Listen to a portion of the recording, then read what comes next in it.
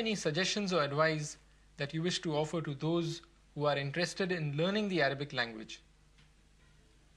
That also is a very good question.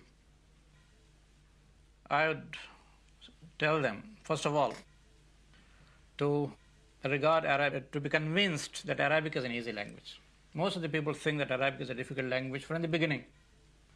So they get scared. So they should be convinced, first of all, that it is a simple language, an easy language, it's a scientific language, and it's easy to learn. Secondly, they should have patience and perseverance. Language is not a thing to be learnt within a couple of days or a couple of hours. Language needs patience. Language needs time. So, in a couple of days, if they feel that they are not learning, they should not lose heart.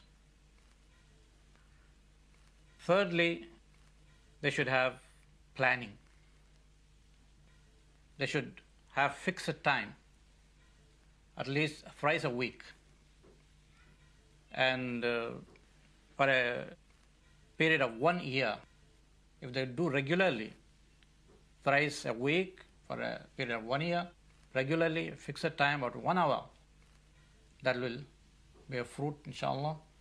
And they'll, at the end of the year, they will find that they have actually learned the language in the most perfect way. Jazakallah. Thank you very much, Dr. Abdur Rahim.